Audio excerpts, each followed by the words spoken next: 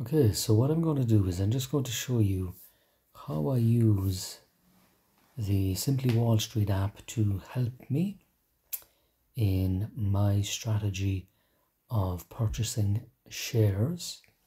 So the core foundation of my purchase strategy is to buy stocks that have very little debt, very strong revenue, and potentially high growth.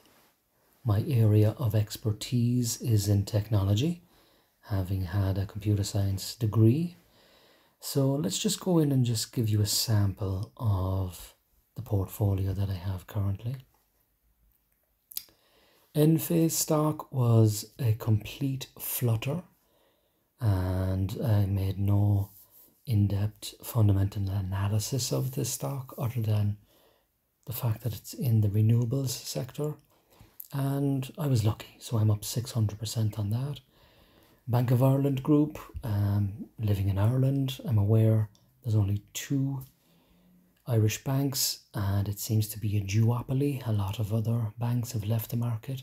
So generally I've seen the potential for the stock to grow in that regard. And then in terms of tech, two of my biggest exposures are in Microsoft and also Alphabet. So if we look at Alphabet, for instance, this is a recurring stock that I like.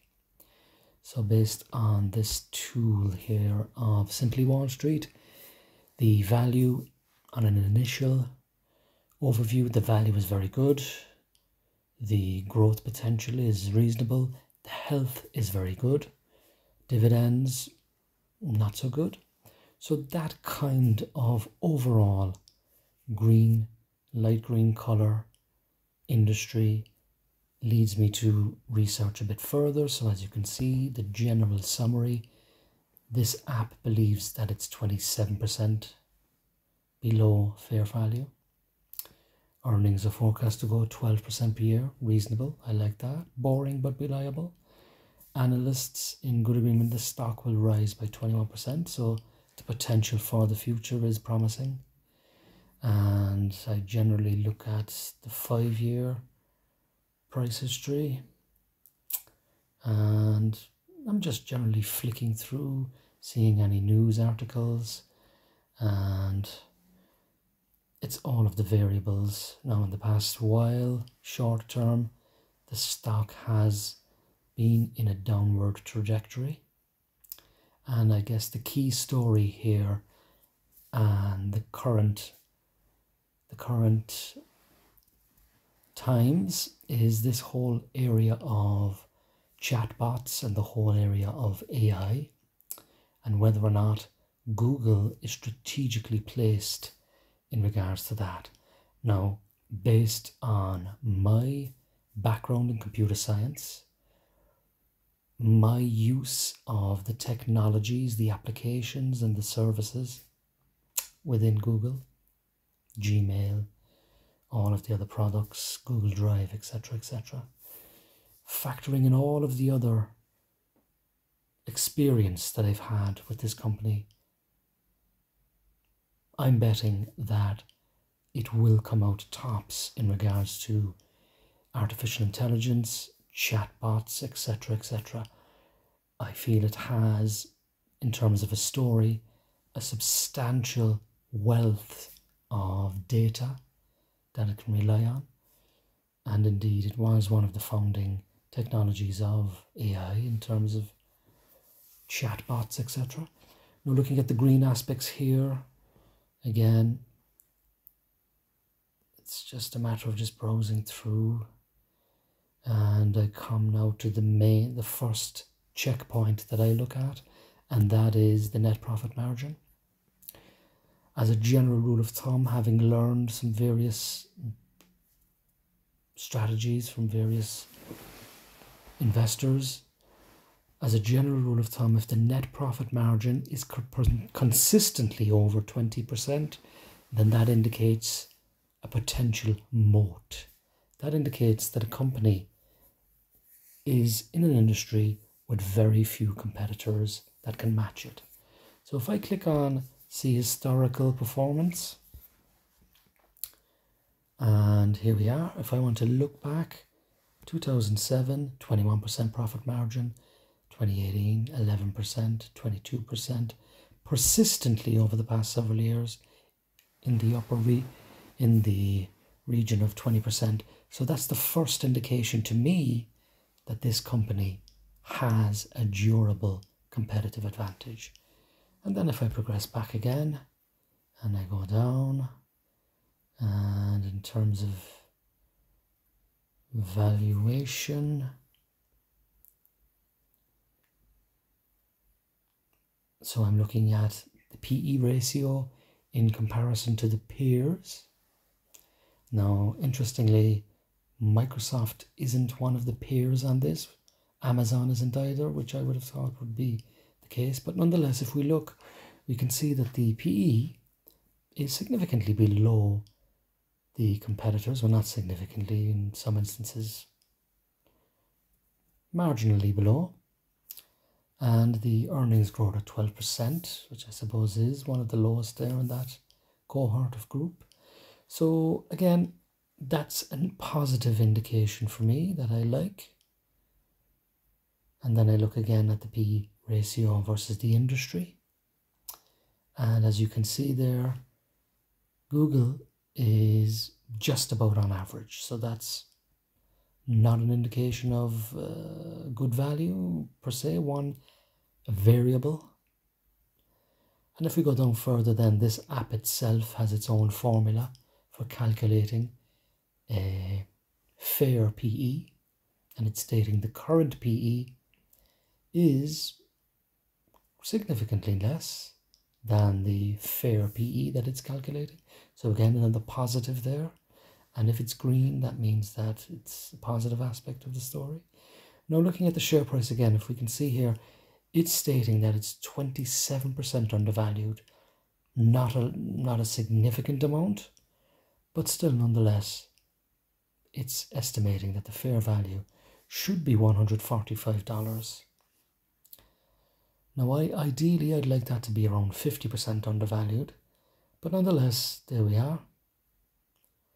And if we look at the analyst expectations of the future price, they're all in agreement that the price will rise in the next 12 months. Now, the purple line here indicates that that is the estimate that they had previously in regards to the price target. So that is that. And if we go down further, as you can see there, the earnings growth and other aspects there, just looking over, for me, I don't go into too much indication. There's just a few variables that I like to watch, and this is also one of them, and that is the earnings per share growth forecast. So again, I'm seeing a nice forecasted incline in the EPS, and that to me is a very strong variable that influences my decision in terms of purchasing. If I go down then to the future return on equity, again 24%, which is excellent in comparison to the industry, which is 6.6. And if I go down further again, then I mean, historically the growth has been phenomenal, 29%. That has tapered off slightly. Sorry, profit margin. So as I said previously, that is indicating a moat, anything over 20% according to the essays and philosophy of investing with Warren Buffett. Anything over 20% is an indication of a company that has a durable competitive advantage. Now, if we continue on there, now short term, the past earnings growth has declined by 21%, and the industry has declined by 23%. So in that regard, there appears to be a trend currently, and something to consider. Is it the case that now is a good time because the stock or the shares are distressed? That's something that I consider. Is it accelerating in growth? No, it's not in the short term. But again, it's this, how will I put it? If one can go against all of the analysts and believe in something that isn't measurable yet by analysts and so forth. So for instance, currently it is unknown whether or not Google will be able to match other rivals in terms of artificial intelligence. How can they monetize that? Will it negatively impact on their cash cow, which is advertising and search? In my belief, and I believe that will happen, that Google will be able to succeed in that area and become market leader. And in that instance, so far overall, I'm looking at all of the variables, it is indicating that I would like to purchase this stock. Now looking at return on equity, there we are again, 23% versus the industry of 6%. And return on assets, again, 15% versus the company, the industry of 5.5. Do you really need to know? Do you need to be an expert in all of these financial variables, return on equity, return on assets, and so forth? No, you don't. All you need to really do in terms of this app is just see, is it green? If it is it substantially more than the actual industry? Yes, it is. Well, in that instance, then that's a good variable that's been passed. There we go again.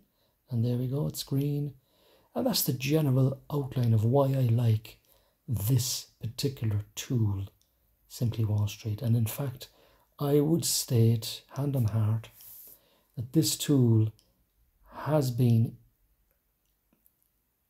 the core reason why I have made some relatively good returns on investments.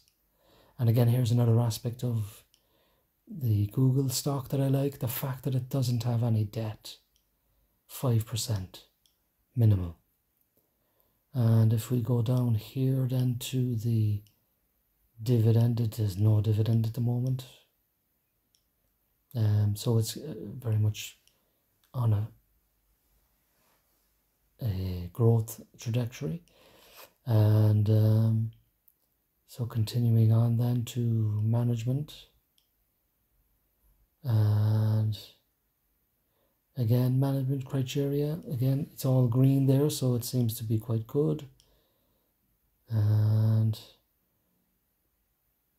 again, the CEO's compensation is quite good as well. In comparison, as you can see, with green, so again, you don't need to be an expert. All I need to do is just say, okay, it's green. That's good. I know who he is.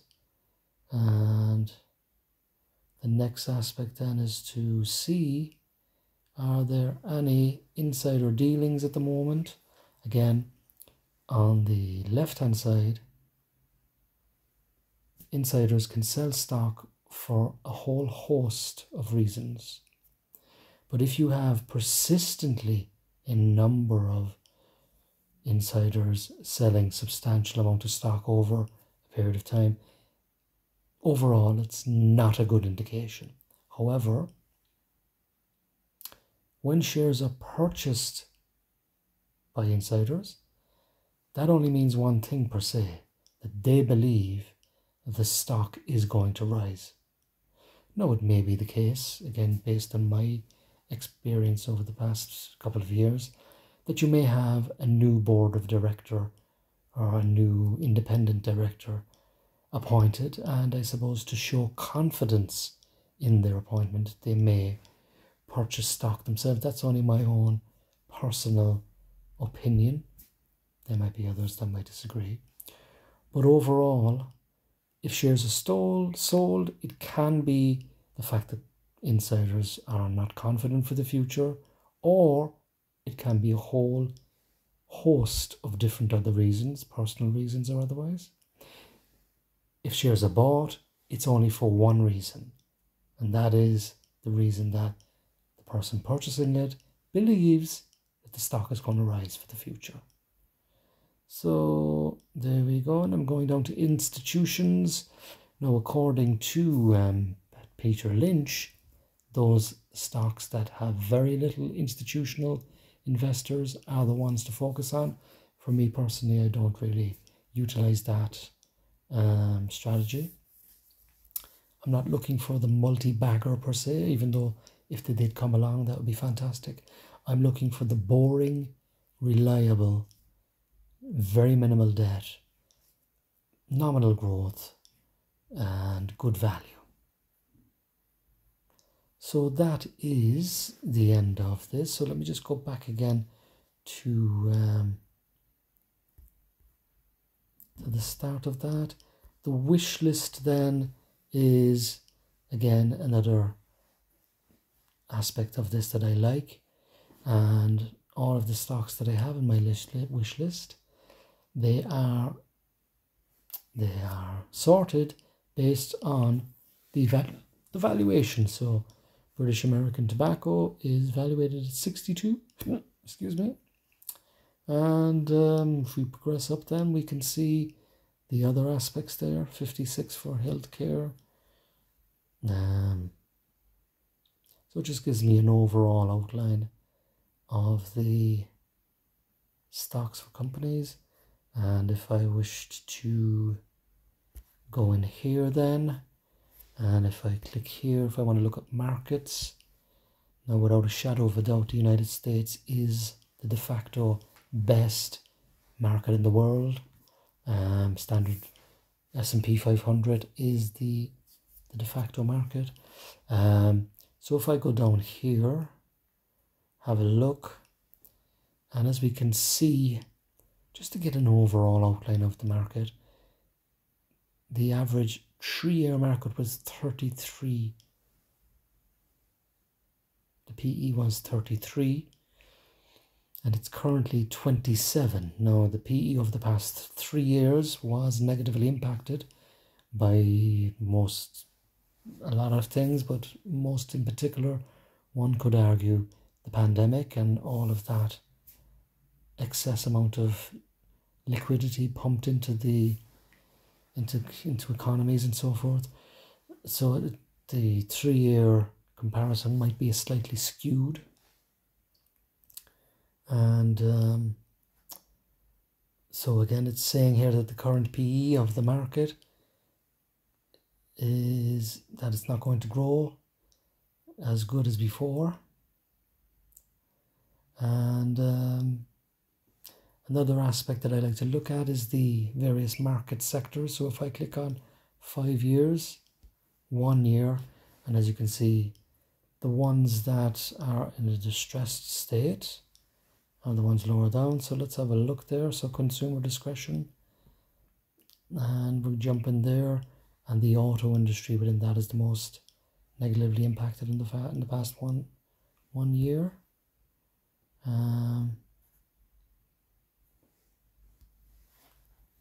And if I go down there,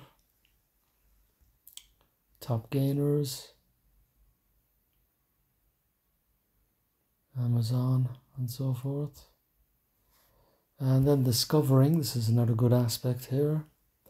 In terms of discovering, I've found some nice stocks here. Again, it's just a matter of browsing through, seeing the stocks that you like. And my one, as I said, is the boring but reliable. My expertise is in computer science, but I do at times look into other markets. So for instance, the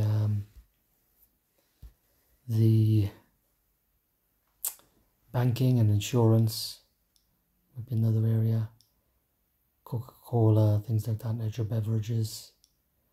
Now another one is Cisco. I like Cisco a lot. Boring but reliable, good dividend, very good value, very strong health, and persistently good returns, indicating another moat. So it's the same thing. It's basically, that's how I do it. I just browse through, quickly look. If I see something I like, I take a note of it and purchase options there and then. So that is the end of this relatively long video, 20 minutes, and thank you for watching.